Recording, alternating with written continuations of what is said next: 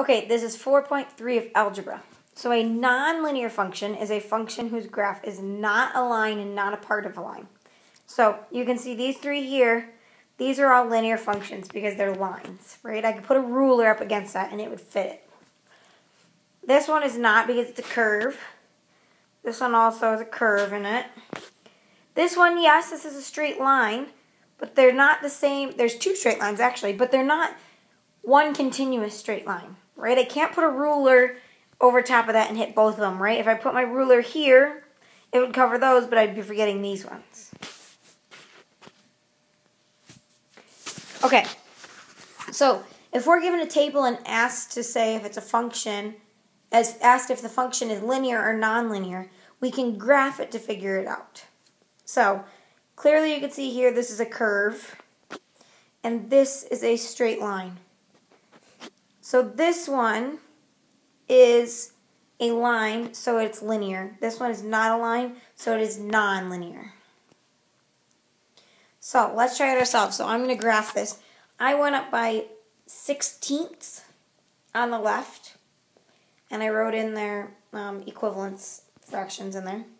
So 1 goes at 1/2, and 2 1/4. 3 goes with 1/8.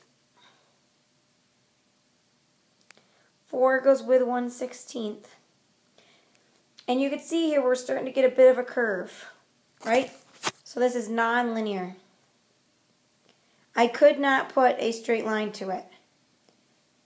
Oh, actually, let me show you that. So nonlinear. Got a straight line tool on here, so if I connect this point and try to draw my line, it doesn't hit everything. Right. Okay, representing patterns and nonlinear functions. Okay, so first we've got a cube. First we've got cubes that have just one cube, right? It makes up one cube is one cube. Sorry, you'll see what I mean here. So this cube is made up of two little cubes on each side, right? And this one has 3 cubes lined up. And we'll continue that. So that's already filled into our table. So if we keep the pattern going, they drew it down here. And we need to figure out what the total blocks would be. So when we're finding the area of a 3D figure of a cube, it's length times width times height.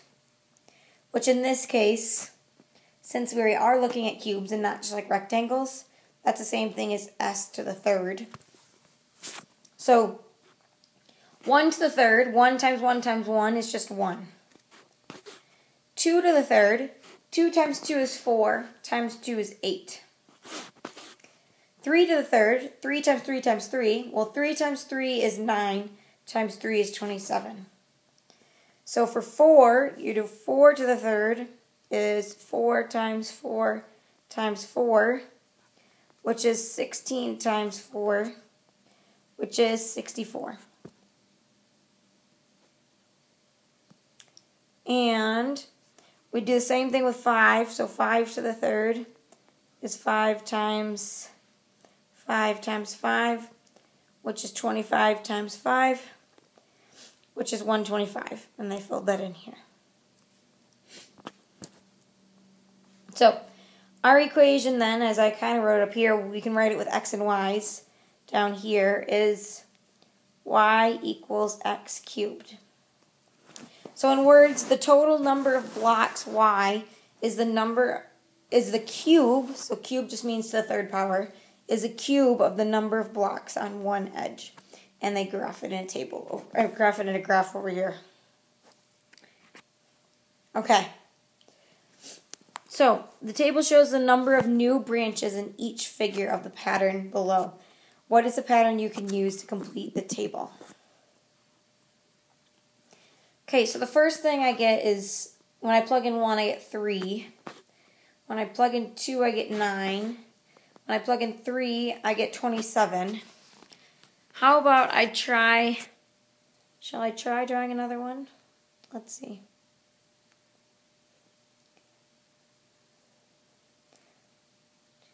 Actually, I think this might take me a little bit more.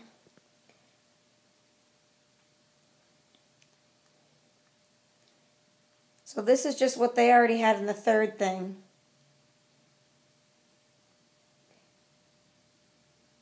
Right, that's just what was on number 3. And if I go through, and I'm going to switch colors here so you can see it. And I had to put 3 things on each of these. So this is going to be a pretty big number, right? It's not like I'm just multiplying by 3. 3, 6, 9, 12, right? That doesn't go up very quickly, but this is going up by a lot.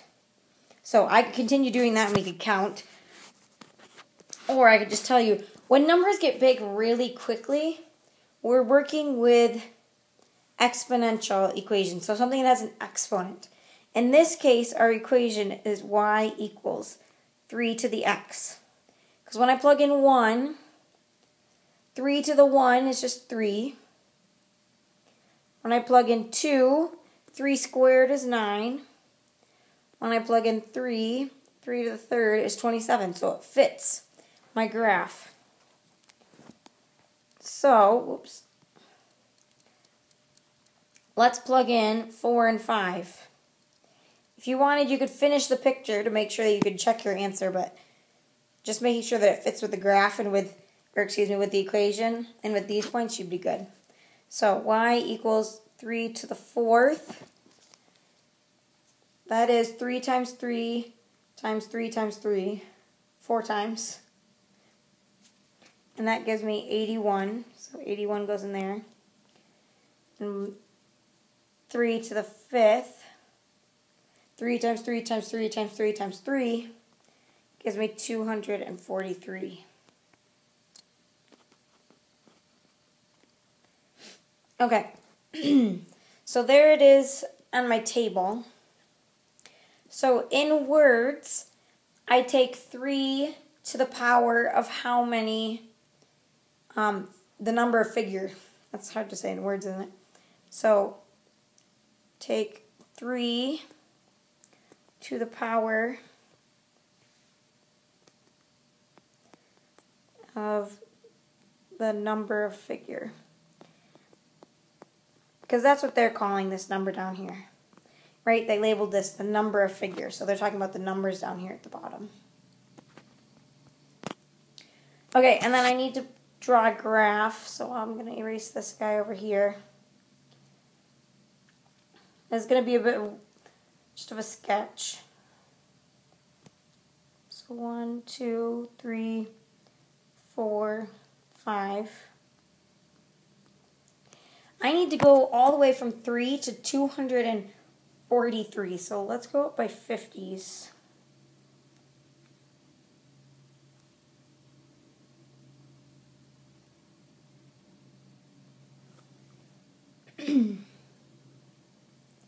I'm just going to estimate on my graph. So 1 goes with 3. That's going to be like basically almost on the line. 2 goes with 9. Again, that's pretty low.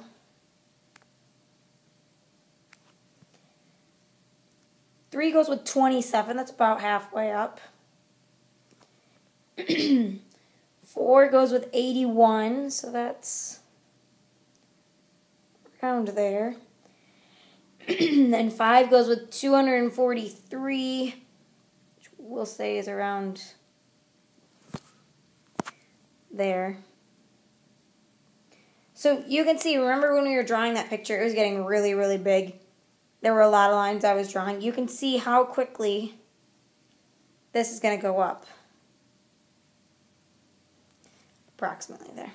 It gets steep really quickly and it's going to go up really fast. Okay, writing a rule to describe a nonlinear function. So this is a little bit of a guessing game as well.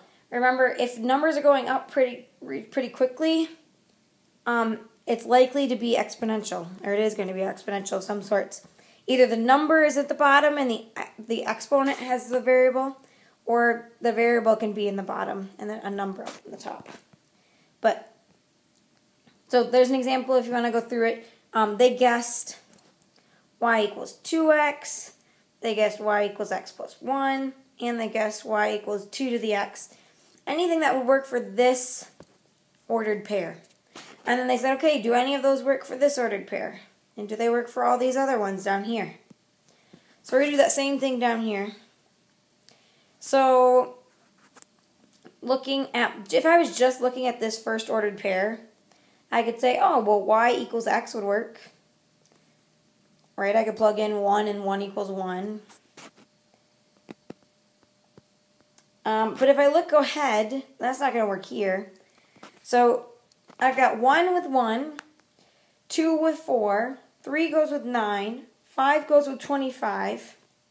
Oh, I missed the 4 in there. 4 goes with 16. I forgot to put that in my table.